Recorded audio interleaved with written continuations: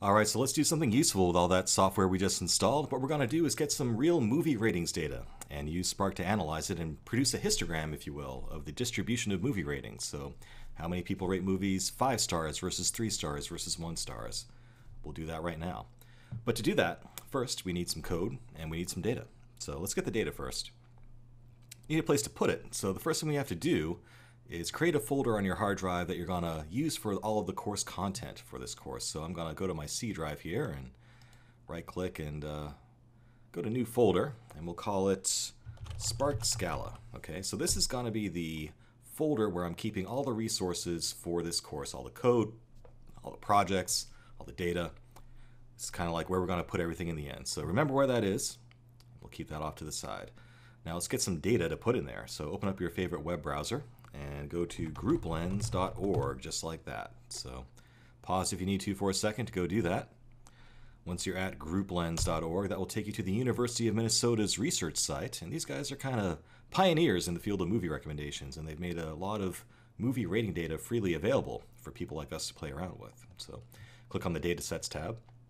And what we're going to do is grab the MovieLens 100K dataset. So this is kind of small data, 100,000 ratings, but since we're going to be developing initially in our desktop instead of on a real cluster, we're going to just use a smaller subset of this ratings data to play around with and get familiar with what we're doing. And that's actually generally a good thing to do. You know, you want to test out your Spark Scala programs on a smaller data set locally and debug it, and then work your way up to larger data sets. It's generally a good practice. So let's click on the ml-100k.zip file here, let it come down, and that contains all the ratings data we need. If I show that in folder, I can right click on that and extract all to decompress it. And there we have it. Take a quick peek inside. You can see there's a bunch of files in there. u.data contains the actual movie rating data. It has 100,000 rows of user IDs, movie IDs, ratings, and timestamps, and all this other stuff is things like u.item, which maps things like movie IDs to movie titles and stuff like that. But for now, let's just copy that entire ml-100k folder. Okay, remember this is the decompressed one that contains these files, and copy it into our Spark Scala folder that we created a minute ago. Okay, so that's the start of our little course folder there. Next thing we need is some code to actually run. So I'll have a link for this associated in the lecture resources, but if it's not there for some reason, here's where you want to go. http://media.sundog-soft.com/sparkscala/sparkscala.zip. Okay. Again, pause there if you need to, but I'm just going to go ahead and download that. All right, so let's go ahead and open that up. And you'll see we have sparkscala.zip. Let's decompress that. Extract all, extract.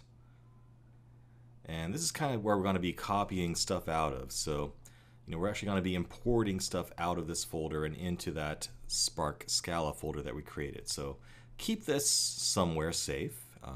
You know, for me, it's just going to stay in my downloads folder for now, under the Spark Scala folder that I decompressed. If you want to tuck that away somewhere else, you can, but, you know, just make sure you remember where you put all this stuff, because this is all the source and data that you need for the course. And we're going to use it one bit at a time. So next, let's actually try to run that code, shall we?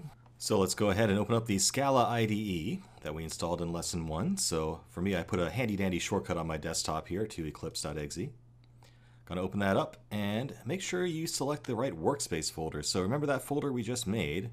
We're going to hit the browse button here to select a workspace and set that to, in my case, C Spark Scala, which is that folder we created that's going to have all the stuff for this course. Okay, so that's going to be where all the projects live. Hit OK. And up should come a blank Scala IDE screen. Let's blow that up. All right, first thing we need to do is create a project that we're going to use for this course. So let's go to File, New, Scala Project. And we'll call it, I don't know, Spark Scala course. How about that? Finish. All right. Hit pause if you need to keep up with me here. Very important that you follow these steps exactly that I'm about to do, okay? All right, now that that project's been created, I can right-click on it and say New Package. And it says Java package, but it is going to contain Scala code. Don't get thrown off by that. And we need a package name. for the package we're going to keep all of our code in for this course. Now I'm going to go with com.sundogsoftware.spark.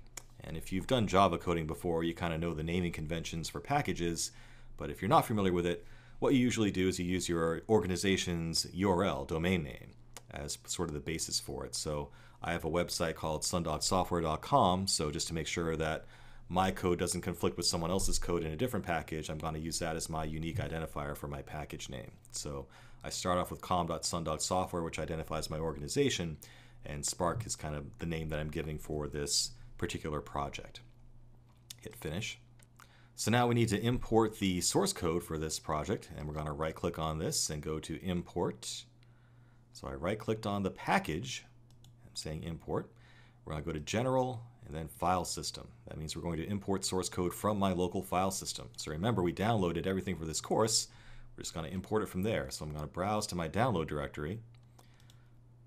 And under there, I had a Spark Scala folder, which is where I downloaded all this stuff for this course, remember? So I'm going to select that Spark Scala folder in my downloads, and you should see something like this, a little menu here of all the resources for this course that we downloaded from the web. So let's go down to ratingscounter.scala and check that off, and we're going to hit finish, and that should give us, underneath our package, a ratingscounter.scala file. So go ahead and double click on that, and you can take a little peek at the code here. And you can see here's some actual Scala Spark code that we're going to run in a minute. So the nice thing about the Scala IDE is that it tells you very clearly when there's a problem before you even run your code. So all these little red X's, that means something's wrong. You can't even compile this, let alone run it. And these X's over here also indicate a problem with the package itself. And if you were to actually go down here to the Problems tab, you could get more information on it. Now, in our case, the only issue is that we haven't actually imported all of the Spark libraries to our project yet, so all this Spark code has nothing to really link against or nothing to refer to. But that's easy to fix. So all you need to do is click on the project here, Spark Scala course, and then right-click it and click on Properties. Now I want you to click on Java Build Path. And what we're going to do is go to Libraries and add external jars. What we're going to do is add in all the jars for Spark itself. So to do that, we're going to navigate to where we installed Spark, which should be C Spark on a Windows system, if you followed my instructions earlier in the course. And we'll go to the jars folder here. And basically we're just going to Control A to select everything and import it into our project. Why not? And hit OK. And if you give it a few seconds, those errors should clear up. Sure enough, they do. Very cool. All right, so now we can actually run this puppy. All right, to do that, we're going to go to the Run menu and say Run Configurations. All right, and we're going to create a Scala application. So let's double click on that. Give it a name. We'll call it Ratings Counter. And for the main class, we're going to type in the package name, which is com.sundogsoftware.spark, followed by the name of the object that we're creating, which is Ratings Counter. All right, and now if we're lucky, it will actually work. Let's give it a try. All right, off it goes. Oh my gosh, look at that. Cool, so we actually ran some actual Spark code there and it worked. So what's going on here? Well, our output here is actually telling you that for rating type 1, there are 6,110 one-star ratings in our data set, 11,372 stars, and so on and so forth. So that's giving you the breakdown of different rating types in that real movie rating data. It's pretty cool, and it happened pretty quickly, too. So how do we interpret this? It's kind of interesting, right? I mean, the most popular movie rating is a 4, and people really reserved one-star ratings for the worst of the worst. 5 stars, not that popular compared to like a 3 star. So, you know, people are fairly critical about their movies in this data set. Now, again, this goes back to 1998. It might be interesting to actually download the latest movie ratings data from MovieLens and see if that distribution has changed. If you want a little bit of a challenge, you might want to go ahead and try that, but it will involve changing this code a little bit. So there you have it. You've actually run some real Spark code using Scala. Woohoo! Congratulations, your first Scala Spark program. Now we're going to go into more detail of how this actually works and what's going on here, but if you do want to peek at the code, don't let me stop you. Take a look. So it's not that hard to figure it out, right? So We have an object that we're kind of creating our application within. We're going to name it ratings counter, and we have a main function that is in everything that we run. And here's where all the action happens. So first thing we do is we get rid of some of the log span. We just say that we only want to see error level messages, and once that line gets executed, all these info messages start getting suppressed. Good thing. Next thing we do is we just set up our Spark context, and what this means is that we're going to run it locally using every core of our CPU that's available, and we're going to name this job ratings counter. Now, with one line of code, we actually load up the actual ratings data itself into something we call a resilient distributed data store that we'll talk about more in a couple of lectures. So that kind of loads up our raw data. This next line actually parses that data out. So it splits it out based on tab characters and extracts the actual ratings themselves. Okay, so since all we're doing is counting up rating scores, we're just extracting the actual rating from each line here.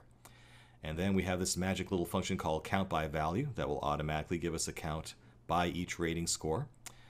And then we sort it and we print the results. So, you know, it doesn't look that intimidating, does it? I mean, that's just some basic Scala code in Spark. And we're going to go next into understanding Scala. So let's go into some more depth about what's going on with Scala itself and giving you a crash course in the Scala language. Once we're done with that, we'll come back to Spark and see how it all fits together with Spark and Scala. So again, congratulations. Got your very first Spark application with the Scala programming language actually running on your desktop. Congratulations. Let's go learn more about Scala. All right, we've done a lot in these past 2 lectures. We set everything up for developing Spark code on your desktop using Scala, and we actually ran some Spark code using some real movie ratings data. And you know what? You could take that same code and run it on a real cluster, and it would just automatically distribute it as if by magic across the entire cluster. So you've actually made a lot of progress so far. Pat yourself on the back. It's awesome. All right, now we have gone through a lot of steps to get to this point. So if things aren't working as expected, go back and rewatch things. All it takes is one misstep, one little mistype thing, and nothing will work. So if you're having trouble, please go back. Just watch it again. Take it slow, one step at a time. Use the pause button on the video if you need to kind of go slowly one step by one step. Hopefully you'll get there. Now at this point in the course, you might be prompted for a review of this course already. And kind of the way it works is they want to like collect your feedback on the course as you go through it. And you know, if you like what you hear so far, if you enjoyed my teaching style and you're feeling productive, awesome, please leave a rating. If you don't feel like you're ready to leave one yet though, and you kind of want to keep on going and see how it goes, there is a Ask Me Later button on there you can hit as well. So don't be afraid to use that too. And if you are having trouble, go ahead and fire me an email. You know, use the messaging feature on this platform or post a question in the Q&A for this course, and I'll be glad to help you out and try to get you going. Okay? All right, so with that, let's move on, and we're going to do our crash course in the Scala programming language next. Big stuff.